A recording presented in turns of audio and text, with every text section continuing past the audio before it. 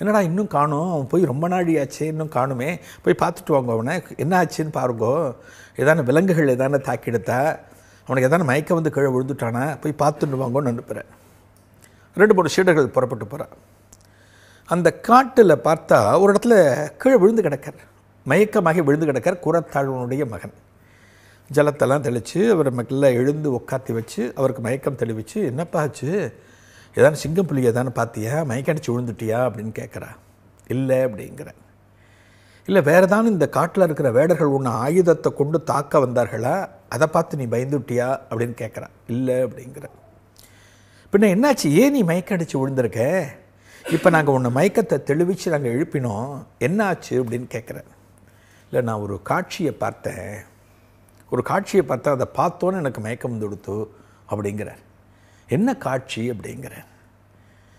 ஒரு முயலோட குட்டி ஒன்று ஓடிண்டே இருந்தது, அதை தொடர்ந்து தாய் முயலும் அழகாக வந்துட்டு இருந்தது. தன்னோட குட்டி எந்த அளவுக்கு அழகாக ஓடுறது அப்படிங்கிறத பார்த்துட்டு பின்னாடியே தாய் முயலும் பின்னாடி வந்துட்டு இருந்தது. ஒரு வேடன் ஒருத்தன் வந்தான். அந்த வேடன் என்ன பண்ணான், இந்த குட்டி மயிலை பார்த்தான். இந்த குட்டி மயில் இன்றைக்கி தனக்கு உணவாகணும்னு சொல்லிட்டு அந்த குட்டி மயிலை பாஞ்சு பிடிச்சி தன்னோட பைக்குள்ளே போட்டுட்டான். போட்டுன்ற உடனே பின்னாடி வந்த தாய் முயல் இந்த காரியத்தை பார்க்கறது. அந்த தாய் முயல் பார்த்த உடனே ஆஹா தன்னோட குட்டி போயிடுத்தே, அதை பரிதாபமாக இறக்க போகிறதே, இந்த வேடன் பிடிச்சிட்டானேன்னு வருத்தப்படுறது. முயல் பேசாது, முயல் வருத்தப்படுறது. அதனோட கண்களில் பார்த்தா ஒரு ஏக்கம் தெரிகிறது, ஒரு சோகம் தெரிகிறது. சரி இதுக்கு நீயே மயக்கமான, இது காட்டில் நடக்கக்கூடிய விஷயம் தானே, ஒரு விலங்கை இன்னொருத்தன் சாப்பிட்றதும், ஒரு விலங்கை ஒரு வேடுவன் வேட்டையாடுறதும் சகஜம் தானே, இதில் உனக்கு என்ன இருக்குது அப்படின்னு கேட்குறார் சீடர்கள். இல்லை இதன் பிறகு நான் சொல்ல போகிறத நீங்கள் கவனிக்கணும். அந்த குட்டி முயலை பையில் போட்டுண்டு இந்த வேடன் நடக்க ஆரம்பித்த உடனே இந்த தாய்முயல் மெல்ல அவனை பின் தொடர்ந்து போய் அந்த வேடுவனுக்கு முன்னாடி போய் அவனோட காலை பிடிச்சி சுரண்டுறது. தாய்முயல் இந்த காலை பிடிச்சி சுரண்டிட்டு அண்ணாந்து பார்க்குறது அந்த வேடனை.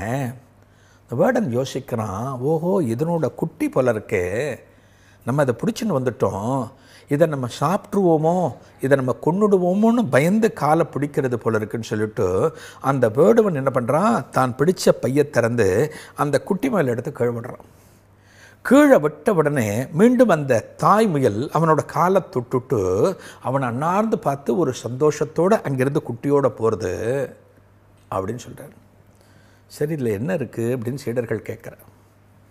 அப்போ சொல்கிறார் குரத்தாழ்வனுடைய மகன் சொல்கிறார், ஒரு குட்டி முயலை பிடித்த உடனே இதை யார் பிடிச்சானோ அவனுடைய காலை நம்ம பிடிச்சோம் அப்படின்னா அந்த குட்டியை விடுவிச்சுடுவாங்கிறது அந்த தாய் முயலுக்கு யார் சொல்லிக் கொடுத்த? நம்ம என்ன சொல்கிறோம், பிராணிகளுக்கு 5 அறிவு 4 அறிவுன்னு சொல்கிறோம், நமக்கு 6 அறிவுன்னு சொல்லிட்டு இருக்கோம், அவ்வளோதான்.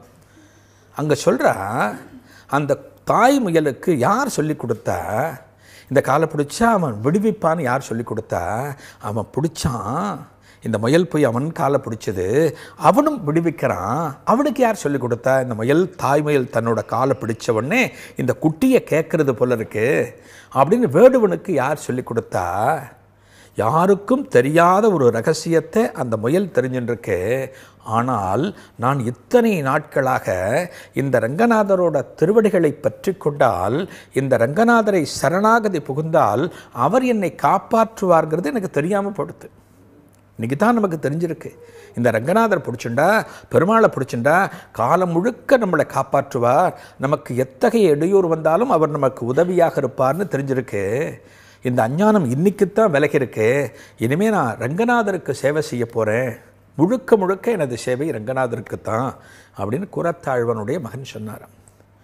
ஆக சரணாகதி அப்படிங்கிறது மிக உயர்ந்த தத்துவம். இது வாழ்க்கையில் நம்ம வேலைக்காக என்ன பண்ணுறோம், முதலாளிகளை பிடிக்கிறோம், காலை பிடிக்கிறோன்னு சொல்கிறோம் இல்லையா, நமக்கு இன்க்ரிமெண்ட் வேணுமா, முதலாளி ஆஹா ஓஹோன்னு புகழ்கிறோம், அதுக்கு பேர் சரணாகதின்னு பேர். நம்ம எவ்வளவோ பண்ணுறோம் வாழ்க்கையில், ஆனால் ஒரு தெய்வத்தையோ ஒரு மகானையோ நம்ம பிடிச்சுட்டோம் அப்படின்னா நமக்கு கிடைக்கிற பலன்கள் அப்படிங்கிறது அளவிடற்கரியது. அந்த சரணாகதி தத்துவம் நம்ம ராமாயணத்தில் பார்க்க முடியும். சுக்ரீவன் என்ன பண்ணால் ராமனை பிடிச்சுட்டான். சுக்ரீவன் ஒரு அரக்கர் குலத்தை சார்ந்தவன், ராவணனோட சகோதரன். இந்த ராமன் கிட்ட சரணாகதி அப்படிங்கிற வார்த்தையை மட்டும்தான் சொன்னான். மகாபெரியவா அழகாக சொல்லுவார், ரொம்ப அற்புதமாக சொல்லுவார். இந்த சுக்ரீவன் ராமன் கிட்ட வந்துட்டு நான் சரணாகதி அடைகிறேன்னு தான் சொன்னானே தவிர காலை பிடிக்கலை. என்ன பண்ணா, ராமன் சரணாகதியை கொடுத்துட்டான். நீ எங்கிட்டே இரு, நான் உன்னை காப்பாற்றுறேன் அப்படின்னு கொடுத்துட்டான் அப்படின்னு மகாபெரியவா சொல்லுவேன்.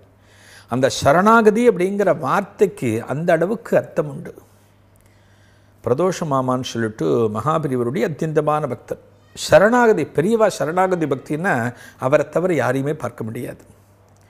மகாபெரியவா இருக்கிற போது மகாபெரியவளை சுற்றி நம்மளாம் நடந்து வருவோம். இந்த மகானை சுற்றினா நமக்கு நல்லது.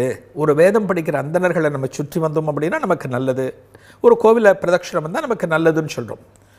அவர் மகாபெரியவளை சுற்றி என்ன பண்ணுவார், அங்கே பிரதட்சணம் பண்ணுவார், உருண்டு வருவார். மகாபெரியவா எந்த ரோட்டில் இருந்தாலும் எந்த கல் முள்ளில் இருந்தாலுமே மகாபெரியவா டக்குன்னு கீழ்படுத்துவார். உருண்டு உருண்டு மகாபெரியவளை சுற்றி சுற்றி சுற்றி வந்துட்டுருப்பார். மகாபெரியவனும் அப்படியே நின்றுட்டுருப்பார். இதெல்லாம் என்னென்ன சரணாகதின்னு பேர். நம்ம யோசிப்போம் இல்லையா, இவ்வளோ கல் இருக்கே, இந்த இடத்துல ஏதாவது முள் உடம்புல குத்திடுமோ அப்படிலாம் நம்ம யோசிப்போம். யோசிக்கவே கூடாது. பக்தியில் என்ன அப்படின்னா, பகவான் தான் பெரியவன், குரு தான் நம்மளை விட பெரியவன். அந்த இடத்துல அவரை பிடிக்கும்போது நம்ம யோசிக்கவே கூடாது. நமக்கு ஆபத்து வருமா அப்படின்னு யோசித்தோம் அப்படின்னா நமக்கு இன்னும் போதிய பக்தி வரலன்னு அர்த்தம். இந்த பிரதோஷ மாமா என்ன பண்ணுவார், மகாபெரியவா இருக்கின்ற போது மகாபெரியவாட்ட ஒரு நாள் போய் கேட்குறாரு, பெரியவா உங்களோட அனுஷ நட்சத்திரம் நான் கொண்டாடணும், மாதம் கொண்டாடணும், எனக்கு நீங்கள் உத்தரவு கொடுக்கணும் அப்படிங்கிறார்.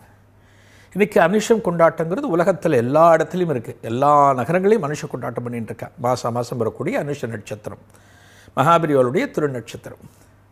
மகாபெரியவா இருக்கின்ற போது அவருக்கு அனுஷம் பூஜை ஆரம்பித்தது பிரதோஷ மாமா தான் ஆரம்பித்தார்.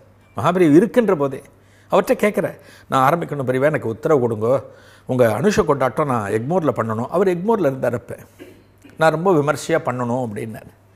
பெரியவா அப்படியே அனுப்பிச்சிடுவேன், இல்லை அப்புறம் பார்த்துக்கலாம், அதை பற்றி பேசவே மாட்டார், போயிடுவார், உத்தரவு வராது. ஒவ்வொரு தடவை வரும்போது மகாபெரியவாட்ட கேட்பார், பெரியவா அனுஷம் ஆரம்பிக்கணும், எனக்கு உத்தரவு கொடுங்கோ அப்படின்பார். மகாபெரியவா முதல்ல அவர்கிட்ட சொன்னார், ரொம்ப சின்னதாக பண்ணு அப்படின்றாராம். பண்ணுன்னு சொல்லிட்டார். ரொம்ப சின்னதாக பண்ணால் பண்ணலாம்னு அர்த்தம். ரொம்ப விமர்சையாக பண்ணாத, ரொம்ப சின்னதாக பண்ணு அப்படின்னு சொன்னாராம். அவருக்கு ஆனந்தம் தாங்க முடியல. ஏன்னா பெரியவாட்டேருந்து பர்மிஷன் கிடச்சி கொடுத்து அனுஷத்தை பண்ணலாம், பெரியவா நமக்கு அனுமதி கொடுத்துட்ட, இந்த அனுஷத்தை கிராண்டாக நம்ம பண்ணலாம் அப்படிங்கிற ஆசை அவருக்கு. அப்புறம் மகாபெரியவா சொல்கிறானா, நீ என்னை மட்டும் வச்சுக்காத, ஆதிசங்கரரை பெருசாக வச்சுக்கோ அப்படிங்கிறாராம். நீ என் படத்தை மட்டும் வச்சுக்காத, ஆதிசங்கர படத்தை என்னை விட பெருசாக வச்சுக்கோ அப்படிங்கிறாராம்.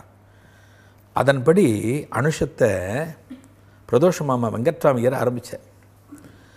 அந்த ஃபங்க்ஷனோட பழைய ஃபோட்டோஸ்லாம் சிலதெல்லாம் நெட்டில் இருக்கும். அதெல்லாம் பார்த்தோம் அப்படின்னா அவ்வளோ பெரிய வைபவத்தை எப்படி அவர் பண்ணினார் அந்த காலத்தில் அப்படின்னு தோணும். கிராண்டாக அபிஷேகம், கிராண்டாக வேத பாராயணம், சாயங்காலம் என்ன பண்ணுவார், பெரியவளோட படத்தை ஒரு ரதத்தில் அலங்காரம் பண்ணி, ஒரு வண்டியில் அலங்காரம் பண்ணி எக்மோர்லேருந்து புறப்பட்டு புரசவாக்கம் வரைக்கும் போயிட்டு திரும்ப வரும். அந்த நாட்களில் இந்த ரதம் அனுஷம் அப்படின்னாலே அத்தனை பேரும் இந்த எக்மோருக்கு வந்துடுவா. பிரதோஷ மாமா நடத்துகிற இந்த வைபவத்தை பாப்பா. எல்லாம் அபிஷேகம் காலையிலேருந்து பார்த்து முடிச்சுட்டு சாயங்காலம் நடக்கிற புறப்பாட்டில் எல்லாம் ஜெய் ஜெய்சங்கர ஹரஹர சங்கர சொல்லிட்டு அந்த புரசவாக்கம் வரைக்கும் போய்ட்டு திரும்ப வருவாள். ஒரு அனுஷ தினத்தன்னைக்கு சாயங்காலம் புறப்பாடு நடக்கிறது. புறப்பட்டு போயின்னு இருக்கு. புரசவாக்கத்தை நெருங்க போகிறது. புரசவாக்கத்தில் ஒரு இடத்துக்கு போகணும். ஒரு இடத்துக்கு போயிட்டு அங்கே பெரியவா கொஞ்சம் நேரம் இருப்பார், முடிச்சுட்டு திரும்பி வந்துடுவார், எக்மோருக்கு வந்துடுவார். அந்த புறப்பாடு போயின்னு இருக்கும்போது அந்த வழியில் ஒரு கட்சியோட கூட்டம், அது தேர்தல் காலம், அது எலெக்ஷன் நடக்க போகிறது. அப்போ ஒரு கட்சி பிரச்சார கூட்டம் நடக்கிறது. அந்த கட்சி நாத்திக கட்சி. ரோடு அப்படியே அடைச்சி இந்த பக்கம் வரைக்கும் பந்தல் போட்டு ஜனங்கள் உட்காந்துருக்கா, ஆயிரக்கணக்கான பேர் உட்காந்துருக்கா. அந்த பக்கம் ஒரு பாதை இருக்குது. அந்த பாதை முழுக்க அந்த கட்சியோட தொண்டர்கள் அடைச்சின்னு இருக்கா. அந்த கட்சியுடைய பிரதான தலைவர் பேசின்னு இருக்கார். கூட்டமான கூட்டம், தலைவருடைய பேச்சை ஒரே ஆரவாரம் பண்ணி அவள் அத்தனை பேரும் கேட்டுருக்கா. இந்த ஊர்வலம் வருது, அந்த திருமணைக்கு வந்துடுத்து. இந்த ஊர்வலத்தில் இந்த தொண்டர்கள் இருக்கிற பகுதியை கடந்து போகணும் இந்த ரத ஊர்வலம். தொண்டர்கள் அடைச்சிட்டு நிற்கிற அந்த காலத்தில் நாத்திகம் ஆத்திகம்ங்கிறது ரெண்டும் மிகப்பெரிய துருவங்கள். 1950கள் 60கள்லாம் ரொம்ப பெரிய விஷயம் மெட்ராஸில். அதனால் எத்தனையோ அவசப்பட்டவளாக நிறைய பேர் இருக்கா. தமிழகம் முழுக்க பல பேர் இருக்கா. இந்த ஊர்வலம் போகிறது கரெக்டாக அந்த இடத்த கடந்து போகணும். ஆனால் கூட்டம் நடந்துட்டுருக்கு. அங்கே இருக்கிற போலீஸ்காரெல்லாம் என்ன பண்ணுறா, இல்லை சாமி நீங்கள் திருப்பிட்டு போயிடுங்க, இங்கெல்லாம் போக முடியாது, எவ்வளோ பெரிய கூட்டம் அது, திருப்பிட்டு போயிடுங்க அப்படிங்கிற. பெரியவா புறப்பட்டு கூட்டின்னு வந்து அவரோட இடத்து வரைக்கும் போகாமல் அவரை திருப்பி நம்ம கூட்டின்னு போகக்கூடாது. ஒரு சங்கல்பம் பண்ணி பெரியவாளை கூட்டின்னு வரோம், பிரசாவக்கம் வரைக்கும் போகணும், அங்கே ஆரத்தையெல்லாம் முடிச்சுட்டு அங்கேருந்து திரும்ப கூட்டின்னு வரணும்னு ஒரு சங்கல்பம் எடுத்துன்னு கிளம்பியாச்சு. அதை சட்டுன்னு அப்படியே திரும்பி போகிறதுக்கு பிரதோஷ மாமாவுக்கு மனசு இல்லை. வேறு ஏதாவது வழியாக சுற்றி போகலாமான்னா வேறு வழி கிடையாது. என்ன பண்ணுறதுன்னு யோசிக்கிறார். கூட்டம் நடந்துட்டுருக்கு. அப்போ ஒரு தொண்டர் சொல்கிறார், இந்த பிரதோஷ மாமா கிட்ட இருக்கிற மகாபெரியவா பக்தர் சொல்கிறார், மாமா ஒன்று பண்ணுங்கோளேன் அப்படிங்கிறார். என்னடா பண்ணணும் அப்படிங்கிறார். ஒரு சின்ன சீட்டில் இந்த கட்சி தலைவர் பேசின்னு இருக்காரு, மேடலில் பேசின்னு இருக்காரு, மைக்கை பிடிச்சி பேசுகிறார் இல்லையா, அந்த தலைவருக்கு ஒரு சின்ன காகிதத்தில் எழுதி கொடுங்கோ, இது போல் மகாபெரியவா ஊர்வலம் வந்துருக்கு, இந்த ஊர்வலம் இந்த பாதை வழியாக போகணும், கொஞ்சம் வழிவிட்டால்னா நாங்கள் இந்த ரதத்தை கொண்டு போயிடுவோம் அப்படின்னு எழுதி அனுப்புங்கோ. ஒருவேளை அவருக்கு மனசு இருந்து விட்டார்னா நம்ம அந்த வழியில் போவோம், இல்லை எதுவும் பதில் பேசலை நான் விடமாட்டேன்னா நம்ம திரும்ப போயிடுவோம் அப்படின்னு சொல்கிறார். சரி பரவாயில்லன்னு பெரியவா மேலே பாரத்தை போட்டு ஒரு சின்ன காகிதத்தில் அந்த கட்சி தலைவர் மேடலில் பேசின்னு இருக்க அவருக்கு எழுதி முடிச்சுட்டு ஒரு தொண்டர்கிட்ட கொடுத்து இதை அப்படியே பாஸ் பண்ணிப்பா, தலைவர்கிட்ட போகணும் அப்படின்னு பிரதோஷமாக சொல்கிறார். சரி ஐயர் ஏதோ கொடுக்குறாரு, முக்கியமான விஷயம் போல இருக்குன்னு அப்படியே தொண்டர்கள் மாறி மாறி பாஸ் பண்ணி அந்த மேடலில் பேசுகிற தலைவருக்கு போடுத்து, அந்த ஸ்லிப்பு போடுத்து அவர் பிரித்து பார்க்குறாரு. பிரித்து பார்த்த உடனே அவர் சொல்கிறாராம், மேடையில் சொல்கிறார், மைக்கில் சொல்கிறார், மகாபெரியவர் ஊர்வலம் வந்துட்டுருக்கு, அதனால் இந்த இடத்துல இருக்கிற தொண்டர்கள்லாம் வழிவிட்டு இந்த பக்கம் வந்துடுங்கோ, அந்த ஊர்வலம் இந்த இடத்த கடந்து போகட்டும், நம்ம அப்புறமா கூட்டத்தை கண்டினியூ பண்ணுவோம், அவர்களுக்கு வழியை விடுங்கோ அப்படின்னு சொல்கிறாராம். நாத்திகர்கள் அத்தனை பேரும் ஏற்றுக்கொண்ட ஒரே ஒரு ஆன்மீக தலைவர் யார் அப்படின்னா மகாபெரியவா. என்ன காரணம் அப்படின்னா அவர்கிட்ட இருக்கிற நேர்மை, அவர்கிட்ட இருக்கிற உண்மை, அவர்கிட்ட இருக்கிற துறவற நெறி. உடனே மைக்கில் அவர் அறிவிக்கிறார், எல்லாம் வழி விடுங்கோ, அந்த ஊர்வலம் போகணும்னு சொன்ன உடனே ஜெயசங்கர கோஷத்தை சொல்லிவிட்டு இந்த பிரதோஷ மாமா அந்த தொண்டர்கள் அத்தனை பேரும் அந்த ரதத்தை இழுத்துன்னு வர இந்த பக்கம் மேடையில் தலைவர் பார்த்துன்னு இருக்கார். அந்த தலைவரை பார்த்துட்டு பிரதோஷ மாமா சொல்கிறாராம், பெரியவா அனுகிரகத்தோடு நீங்கள் அமோகமாக வருவேள் அப்படின்னு வாழ்த்துறாராம். அந்த தேர்தலில் அந்த தலைவரோட கட்சி தான் தமிழகத்தில் வென்று ஆட்சி அமைச்சதான். ஒரே ஒரு வார்த்தை, மகாபெரியவா அனுகிரகத்தோடு நீங்கள் அமோகமாக இருப்பேன்னு ஒரு வாழ்த்தினார். பெரியவாளை மனசில் நினச்சிட்டு இந்த பக்கம் போயிட்டு முடிச்சுட்டு எல்லாம் வந்தாச்சு, எக்பூருக்கு வந்தாச்சு. எப்போ ஒரு பூஜை பண்ணினாலுமே அந்த காலத்தில் ஒரு வழக்கம் என்ன அப்படின்னா, மகாபெரியவா சம்மந்தப்பட்ட ஒரு பூஜை, ஒரு அனுஷ பூஜை, ஒரு சகசிரநாம பாராயண பூஜை எங்கே நடந்தாலுமே, திருவிடைமருதூர், திருவானைக்கோவில், கும்பகோணம் எங்கே நடந்தாலுமே அடுத்த நாள் பண்ணுவா அந்த பிரசாதத்தை எடுத்துன்னு போவா. அன்றைக்கி ராத்திரியே இந்த பிரசாதத்தை கொண்டு போய் மகாபெரியவாட்ட சமர்ப்பிக்கணும் அப்படிங்கிறதுக்காக போவா. இவர் ஒவ்வொரு அனுஷத்தின் போதும் பிரதோஷமாக என்ன பண்ணுவார், இந்த அனுஷ பூஜை பிரசாதத்தை அடுத்த நாள் பெரியவாட்டை கொண்டு போய் கொடுப்பார். பெரியவாட்டை கொண்டு கொடுக்குறார். பெரியவா பார்க்குறார், இந்த மாலையெல்லாம் எடுத்து வச்சுக்கிறார், குங்குமத்தை எடுத்துக்கிறார், எல்லாத்தையும் எடுத்துட்டு பிரதோஷ மகற்றாமையரை பக்கத்தில் கூப்பிட்டுட்டு அவர்கிட்ட கேட்குறாராம், என்னடா இந்த கட்சிக்காரனத்துக்கு வழி விட்டானே எனக்கு அப்படின்னு கேட்குறாராம்.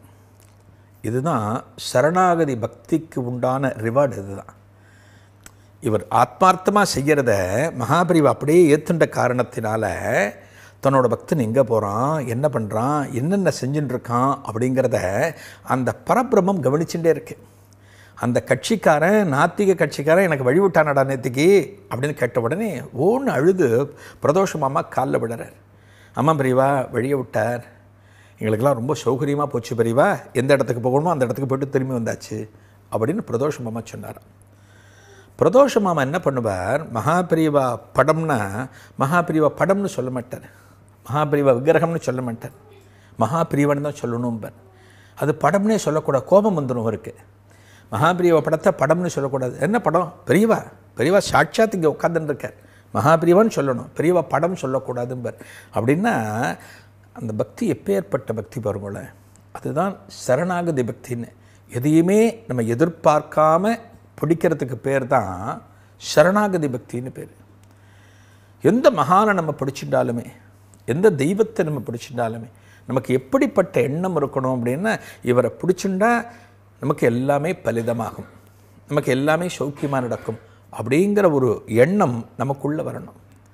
அந்த பக்தி வரணும் அப்படின்னா ரொம்ப கஷ்டப்படணும். சரணாகதி பக்திங்கிறது சாதாரணமான பக்தி இல்லை. எந்த ஒரு சந்தர்ப்பத்திலும் நம்மளோட நல்லது கெட்டது நம்ம யோசிக்கக்கூடாது, பகவானை பற்றி மட்டும்தான் யோசிக்கணும், பகவானை பற்றி மட்டும்தான் சிந்திக்கணும்.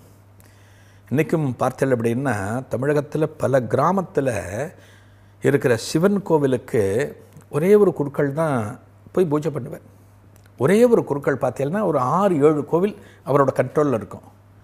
இங்கேருந்து ஒரு 4 கிலோமீட்டர் தள்ளி ஒரு சிவன் கோவில் இருக்கும், அங்கேருந்து 3 கிலோமீட்டர் தள்ளி ஒரு கோவில் இருக்கும், அங்கேருந்து 2 கிலோமீட்டர் தள்ளி ஒரு கோவில் இருக்கும். அவருக்கு சம்பளம் கிடையாது, ஒன்றும் கிடையாது. அவர் என்ன பண்ணுவார், காலங்காலத்தால் அவாத்து மாமி ஒரு தூக்கில் சாதத்தை கொஞ்சம் வடித்து கொடுப்பார், கொஞ்சம் பிளெயின் ரைஸ் ஒயிட் ரைஸை வடித்து கொடுப்பார். அந்த தூக்க சைக்கிளில் மாட்டிண்டு அவர் என்ன பண்ணுவார், சைக்கிளில் மிதிச்சுட்டு எத்தனை வயசாக இருந்தாலும் 60 70 சைக்கிளில் மிதித்து அந்த கோவிலுக்கு வந்து அந்த சிவனுக்கு 4 குடம் ஜலத்தை விட்டு இந்த சாதத்தை வச்சு பகவானுக்கு நிவேதனம் பண்ணிவிட்டு கோவில் நடைய சாத்திண்டு அடுத்த ஊருக்கு போவார். சிவன் காத்துட்டுருப்பார், இன்னும் குருக்கள் வரலையே, நமக்கு சாப்பாடு வரலையே. அதான் ஆத்மார்த்தம்னு பேர். நம்ம நிறைய ஐட்டத்தை வைக்கிறது முக்கியம் இல்லை. பகவானுக்கு சக்கரை பொங்கல், புளியோதரை அதெல்லாம் நம்ம சாப்பிட்றதுக்காக வச்சுட்டுருக்கோம். பகவான் சாப்பிடுவார் அப்படின்னா நம்ம சுவாமிகிட்ட வைக்கவே மாட்டோம். பகவான் ஒரு வேளை சாப்பிட்ருவார், எவ்வளோ வச்சாலும் சாப்பிட்ருவார் அப்படின்னா அங்கே வைக்க மாட்டோம். 2 வடை, 1 கரண்டி சக்கரை பொங்கல், 1 கரண்டி புளியோதரை தான் அங்கே கொண்டு வைப்போம். பகவான் சாப்பிட மாட்டாருங்கிற தைரியத்தில் எல்லாத்தையும் கொண்டு போய் வைக்கிறோம். அடுத்து நம்ம தான் எல்லாத்தையும் காலி பண்ணுறோம். இப்படி ஒரு தூக்கு சாதத்தை எடுத்துகிட்டு ஒரு 5-6 கோவில் போய் முடிச்சுட்டு மத்தியானம் 12:30 மணிக்கு அவர் சைக்கிள் மிஷின் ஆற்றுக்கு வருவார். பார்த்து மாமி வாசலில் நின்றுட்டு தெருவை பார்த்துட்டு இருப்பார். மற்ற மாமா வராரா அப்படின்னு மாமி பார்த்துட்டு இருப்பா. என்ன அப்படின்னா, அந்த சாதம் வந்த பிறகு அதில் மோரை விட்டு அந்த சாதத்தை பிசைஞ்சு அதை சாப்பிட்டா தான் அவளுடைய ஜீவனம். இதான் சரணாகதின்னு பேர். இந்த குருக்கள் நினைச்சார் அப்படின்னா எங்கே வேணாலும் போகலாம், ஒரு நகரத்துக்கு போகலாம்.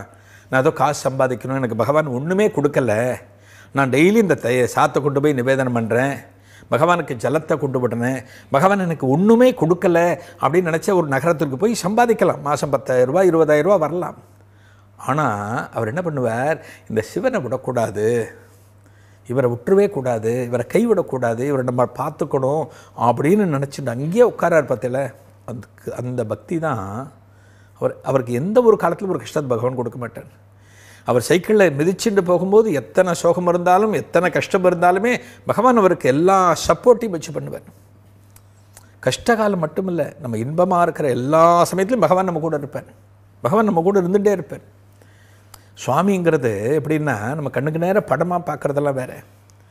எல்லா இடத்துலையும் சகல தேவதைகள் நிரம்பி இருக்குது அப்படின்னு சாஸ்திரத்தில் ஒரு வரி இருக்குது. நம்ம எந்த இடத்துல இருந்தாலுமே அந்த இடத்துல நமக்கு கண்ணுக்கு இங்கேயும் இருக்குது, கண்ணுக்கு தெரியாத தேவதைகள் அங்கே சுற்றிகிட்டே இருக்கும். அதனால தான் சொல்லுவாள், நம்ம பாத்ரூமில் குளிக்கும்போது நம்ம ஒரு வஸ்திரத்தை அணிஞ்சிட்டு குளிக்கிறோம், அந்த பாத்ரூம்குள்ளே சகல விதமான தேவதைகள் இருக்குது. எல்லா இடத்துலையும் தேவதைகள் இருக்குது, எல்லா இடத்துலையும் சுவாமி இருக்குது. அப்படின்னா நம்ம எப்படி இருக்கணும், சுவாமி இந்த இடத்துல இருக்குது, நம்ம தப்பு தண்டா நினைக்கக்கூடாது, அடுத்தவனுக்கு தப்பு தண்டா பண்ணக்கூடாதுங்கிற ஒரு பயம் நமக்குள்ளே வரும். அந்த பயம் நமக்கு வருது பார்த்தால, அந்த பயம்தான் அடுத்து பக்தியாக மாறும், அந்த பக்தி தான் அடுத்து சரணாகதியாக மாறும். அந்த சரணாகதி பிடிச்சுட்டோம் அப்படின்னா க்ளோஸ், நம்ம பிறவியே க்ளோஸ் ஆகிடும். எந்த காலத்தில் எத்தனை வருஷம் வரைக்கும் நம்ம வாழணுமோ, எத்தனை வருஷம் வரைக்கும் நமக்கு விதி எழுதி வச்சுருக்கோ அது வரைக்கும் வாழ்ந்துடுவோம். நாயன்மார்கள் சரிதத்தெல்லாம் பார்த்தல் அப்படின்னா 63 நாயன்மார்கள்னு சொல்லுவோம். ஆனால் அதை தாண்டி சிவபக்தி கொண்டவா நிறைய பேர் இருந்தால் இந்த 63 பேரை நம்ம ஸ்பெஷலாக சொல்லுவோம்.